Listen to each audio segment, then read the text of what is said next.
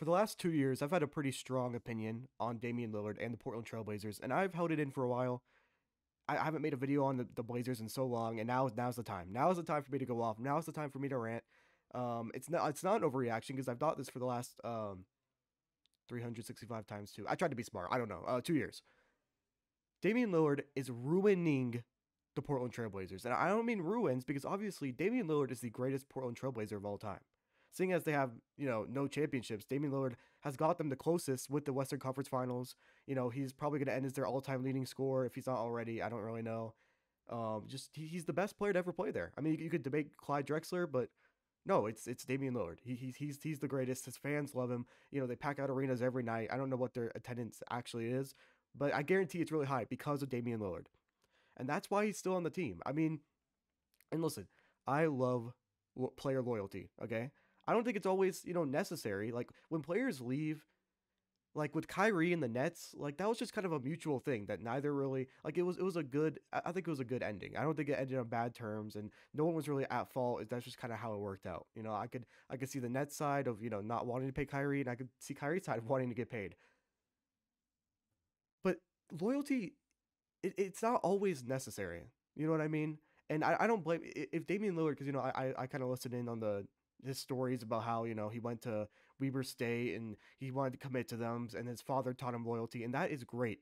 Don't get me wrong, but there's been another player who was loyal to their team and decided, you know what, I'm not going to ask out of the team, but if they want to trade me, they can trade me. If they want to actually advance um, their franchise because it seems like they're going nowhere, they can. And his fans and the fans of that team still love him to death. And that is Russell Westbrook with the Thunder. The, Russell Westbrook did not ask for a trade, but he did not demand, he did not want to be traded. And that's a loyal man right there. And the Thunder saw that they had nothing going, so they traded him, traded Paul George, got a ton of assets, Rockets picks, Clippers picks, Shai Gilgeous-Alexander, and now they're doing great. And Russell Westbrook, I mean, for the first couple of years, Houston, Washington, he was doing amazing.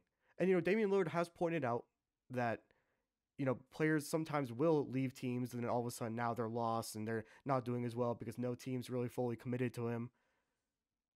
But this Portland Trailblazers team is going nowhere. And the only thing holding them back from going on a full-blown rebuild and gaining a culture is Lillard leaving. I think Lillard should do the exact same thing that Russ did. Just say, hey, I don't want to leave, but if you guys want to trade me, then you can trade me. And say that secretly. Don't say it to the media, or maybe he has already said it. But say it to the team. Don't say it to the media.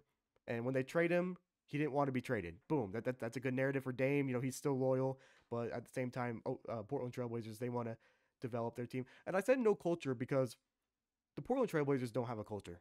You can't say it's Dame and his loyalty thing. The Portland Trailblazers is not a loyal team. They've changed their team up every year. The only loyal one is Dame and I guess Anthony Simons.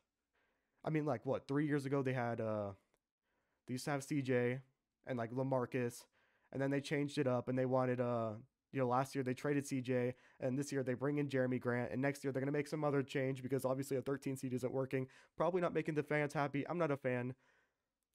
Maybe the casual Portland Trailblazers fans that just go to games with their families, maybe they're happy just seeing Damian Lillard and no one really else, and they're just having fun.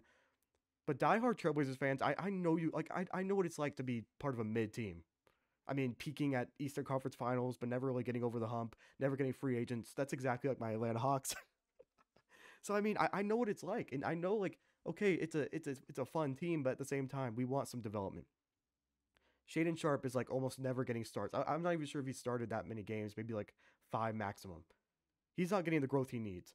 Anthony Simons, in my opinion, and you could call me crazy, but Anthony Simons has Dame potential. I feel because Damian Lillard, he played all 4 years in college. So when he came into the league, he was pretty old. Anthony Simons right now and Dame coming out of college might be the same age. Obviously I'm just saying that. I might have to fact check it. But he has all that potential in the world, but if he's playing next to Dame, he's just not going to get it. And I understand the whole veteran leadership. I see a lot of old heads, or even not even just old heads. It actually is, it's pretty good advice saying, maybe a team needs to sign Carmelo or sign an older vet guy to teach them through the ways. But Damian Lillard's just getting paid way too much and demands the ball way too much for that. I'm sorry. You could get a different vet to teach Anthony Simons, Jaden Sharp, all that, but if Damian Lillard wants to, be the star to average 33, 34 and entertain the fans, but at the same time stunt the growth of the rest of the players, I don't see that working. Okay, and right now all I see the Portland Trailblazers doing is stalling. They are just stalling right now. They are just okay. Like they're waiting Damian Lillard out. I feel like in the back of their minds, they're like, okay, the second that he leaves, we are going to rebuild. And it's just terrible for the franchise and the organization, and honestly, Dame himself. Dame's wasting his time there, but because he's so loyal, like we know you're. And I don't mean it. I don't mean it in any kind of disrespectful way. It's just that like your loyalties run through. Like it's run through its course. Like you've done everything for the franchise, but both parties would be better if they just split up. Unless for some reason Damian Lillard believed that he would just not get the ball as much or not be as good in any other franchise, and in that case, I don't. That's just his fault. Let's just be realistic. I mean, he should be able to fit with a guy. I'm not saying the Bucks would get him because they don't have the assets, but a guy like Giannis, Jokic, like another superstar or just another star in general. Now, what team he would go to, I'm not too sure because honestly, all the teams that need a point guard to start contending, they kind of don't have that many assets like the Bucks, like the Clippers, like the Lakers, like all those kind of teams. But I feel like if it's Damian Lillard on the table, you can like if it's a team like I'm trying to think of like a mid point guard. Halliburton, no, not Halliburton, but like obviously because that team doesn't have enough assets. But I can maybe the Miami Heat. You get rid of Harrow, you get rid of Jovic, a bunch of picks if you can. Then again, you gave up picks I think for the Kyle Lowry trade. I don't know, but just I want to see him gone. And you could call it hating, but I do not want to see the Trailblazers win the lottery. I don't want to see this type of behavior get rewarded where they're keeping Dame and then now let's say they get Victor and then all of a sudden like they're still going to be like they're going to be committed now. Like now that Dame is Victor, they're going to be committed to just wanting them to win, but then Victor's young and then it's just they also don't have enough assets around them. Um they're not going to get any free agents. And it's just, I want them to learn their lesson. I want them to just completely restart. You could trade Dame for so many assets alongside Anthony, alongside Shaden Sharp, alongside Nasir Little, and you can just build a core there, whoever they get in, this year's draft. I want to see them thrive. I just think that next year, there's not going to be that many teams that really want to lose. So next year is really your opportunity. Like the Magic are going to want to win some more games.